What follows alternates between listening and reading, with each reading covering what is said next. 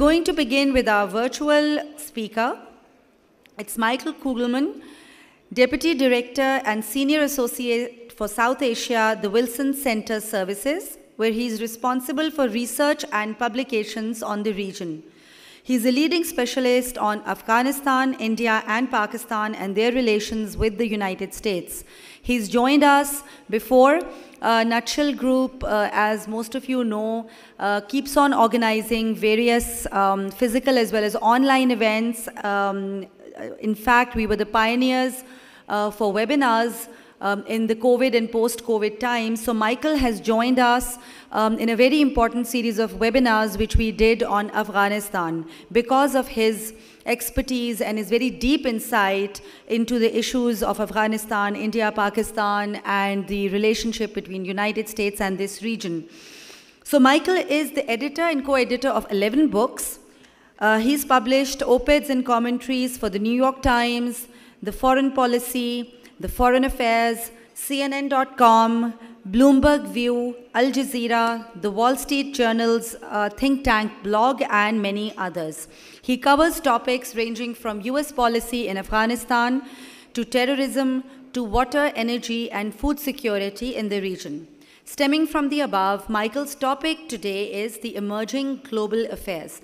Ladies and gentlemen, let's put our hands together for Michael Kugelman. So I've been asked to speak about the geopolitical situation and really the broader state of affairs with the world order today.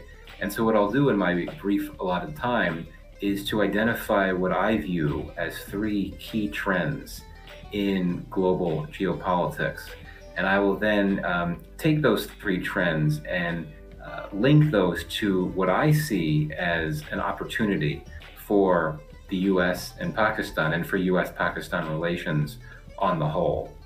So the first big dominant trend that I see in global geopolitics today is what I would describe as the limits of US leadership. We have seen for quite some time, I would argue, that the US, which at least at this point in time remains the world's sole superpower, it has really been not leading from the front in ways that it used to. And I think we saw this begin to emerge during the Trump era when Washington deliberately tried to do less in the world and not withdraw from the world, but play a more low-key role in the world. And this did cause problems for the US and its alliances and its partnerships. And we saw, as a consequence, when the pandemic emerged several years ago, the US was not leading from the front in trying to bring together the world on the whole to combat this shared threat. And then more recently, with the new administration, with the Biden administration, we saw what can only best be described as a completely botched withdrawal from Afghanistan. I'm not saying that the US decision to withdraw from Afghanistan was an indication of less US leadership, not at all. But what happened the last 2 weeks of the withdrawal, in which we had a very chaotic situation where it was clear that there was no US plan or strategy for how to deal with the scenario that emerged over those last 2 weeks after the Taliban took over, to me that suggested, again, a failure of US global leadership to work with Afghans, to work with allies and partners, with NATO partners, to come up with a plan or strategy to make that withdrawal more responsible. It didn't happen.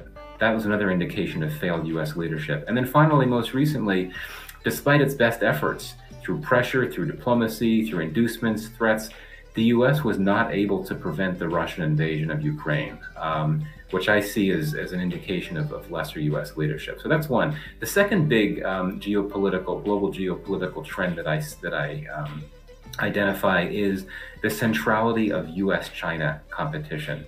This has become, in my view, the big story for foreign policy these days.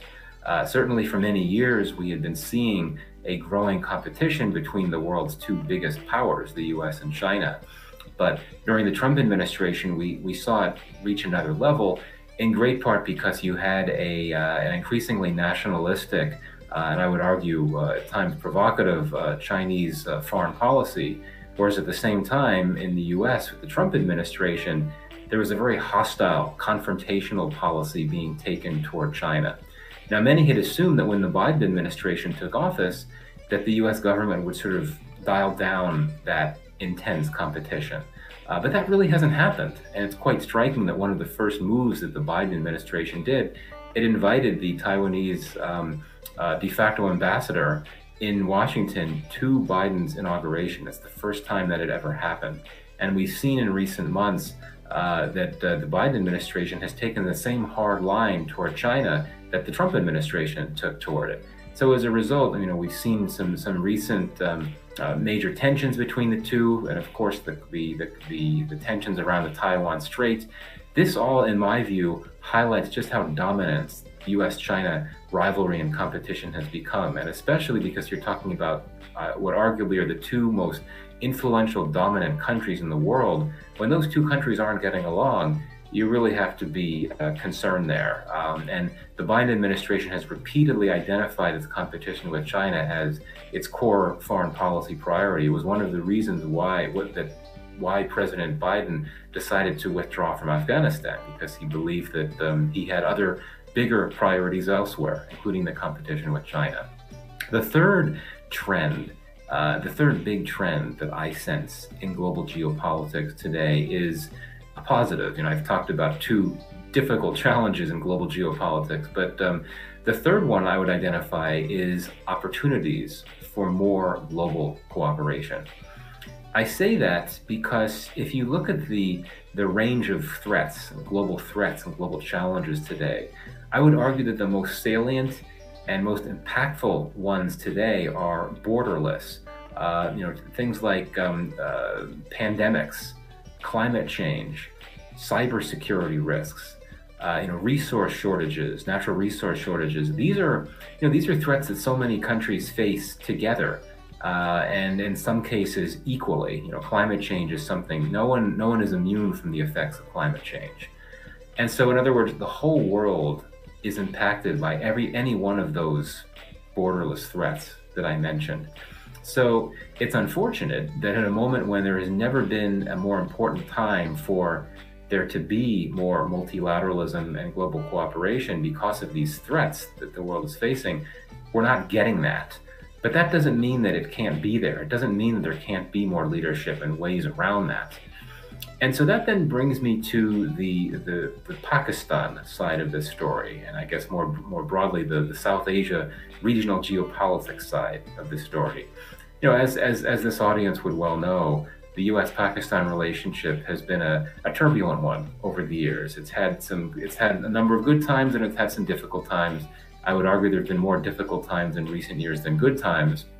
I would argue that one reason why the relationship faces notable challenges today is that there are what I would describe as some geopolitical straitjackets in play, so to speak, in the sense that, first of all, both the U.S. and Pakistan are deepening relations with the other's main rival, right? So the U.S. is ramping up relations with India. We've seen increasing levels of defense cooperation and arms sales and things like that in recent years, whereas Pakistan, which has always been close to China, has been ramping up that cooperation as well, particularly through the CPEC, the China-Pakistan Economic Corridor.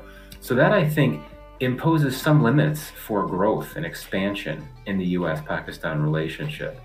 But I think one of the big questions for those of us that think about the future of U.S.-Pakistan relations and would like to see that relationship succeed, despite the constraints that it faces, is how can the U.S. and Pakistan operate within those constraints that I laid out? And specifically, how can the U.S. and Pakistan operate within the constraints of U.S.-China competition, right? The conventional wisdom is that there's only so much the U.S. and Pakistan could do because Pakistan is so close to China, the U.S. is so close to India.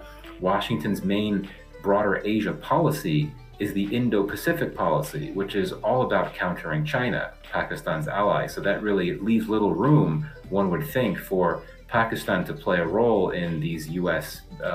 Initiatives and policies in the region.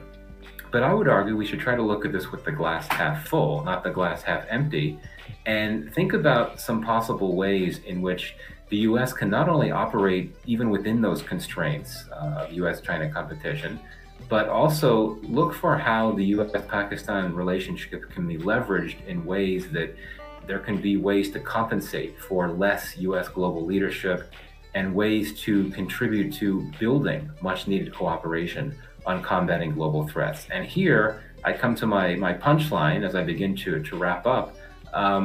I think the issue of climate change is central here, right? I think that there's clear buy-in across political parties, across all key entities in Pakistan and the United States that climate change is a huge issue.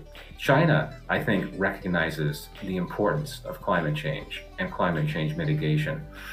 I think that we could perhaps look to this idea of viewing Pakistan as some type of mediator or go-between the US and China to cooperate more on climate change mitigation issues. Now, some may say, well, I mean, the US doesn't have any problems holding in negotiations and talks with China when it wants to. And indeed, the Biden administration had said on many occasions that it would be willing to it would be willing to pursue cooperation with China in areas where it serves US interest, including on climate change mitigation issues. But two key data points here. One, when the two sides have gotten together on high levels to meet, things haven't gone well. I mean, remember that during a meeting in Alaska some months ago, the US and Chinese sides actually got into a shouting match, which is very unfortunate. And then more recently, China has decided to suspend negotiations with the US on climate issues because of what happened in the Taiwan Strait with Congresswoman Pelosi's visit there recently. This is not good. This is not good. You need to keep those channels open for discussions between the world's two biggest powers and also two of the world's biggest polluters when it comes to the issue of climate change.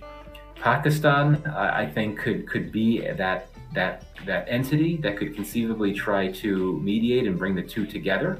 In that, we know that Pakistan is one of the relatively few countries that has a good relationship with China and a workable relationship with the US. Not the best relationship, but it's a workable relationship. We've seen US-Pakistan relations show some signs of improvement in recent months. So I don't want to say that this is something that can happen immediately or anytime soon. And I do think that over the long game, the US may indeed prefer to engage directly with China on its own and would say it does not need any type of third-party mediator. But Pakistan can play that unique role. There may be an opportunity here. And I think that is one way to think about this, this sort of look at an outside-the-box solution to this constraint for US-Pakistan relationship, this constraint posed by the limits of US leadership, the centrality of US-China competition, and also tap into these opportunities for more global cooperation. So I think my time is just about up, so I will wrap up there. Thank you very much for listening to me, and I wish you all the best for a very successful conference.